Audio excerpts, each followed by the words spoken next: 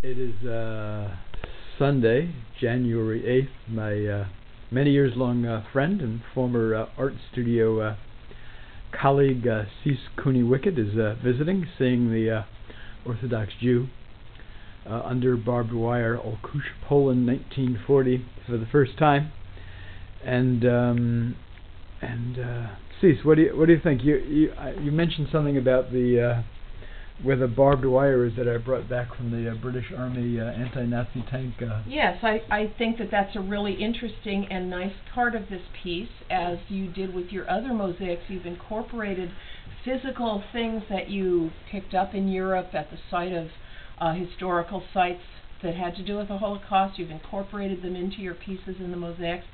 This I find very sort of sweet and interesting. It reminds me, as a Catholic, of the reliquaries that have relics of saints. And what are reliquaries? Reliquaries, they have them in the churches, and what they generally are is a container that has something from a saint. Perhaps it has a bone or a fragment of cloth that they wore,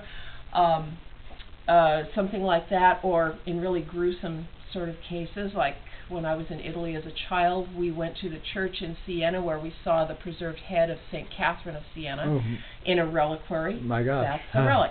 However, there's many things that are relics that are not bones and stuff. They are things that simply have significance. And you picked up these pieces of barbed wire. Remind us where.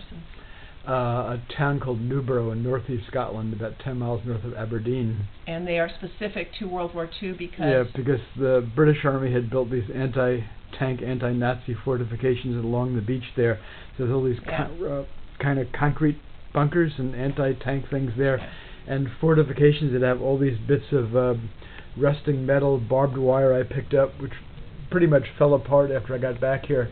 And had to try to figure out how to inset it into the mosaic. I brought it back intentionally because I knew I'd be working on the mosaic this summer.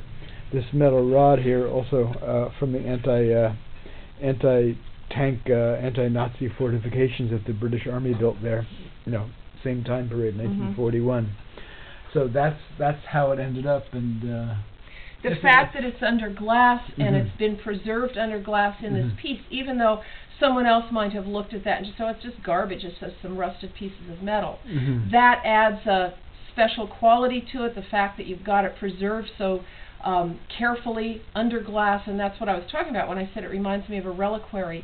It gives importance and specialness to this piece by incorporating it into your larger piece, for you to keep these tiny pieces and fragments of what is basically history.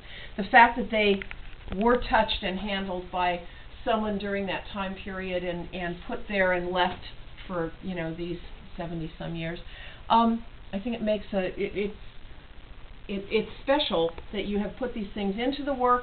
And I always like all your work anyway. I think that it's very beautiful. The fact that it's socially significant, I think, is important. I don't think there's enough art these days that is made that has social relevance, and sometimes there's an attitude on the part of the art world to say that any type of art that has a social message that it's some kind of second-rate art. But I, of course, feel differently. I think your work is always very beautiful, and this piece is as successful as the last couple pieces that you did. It's very beautiful. Can I stop talking now? Thanks a lot, Ceice. That was great. You offered a very unique perspective, especially on that reliquary stuff, which I was unfamiliar with.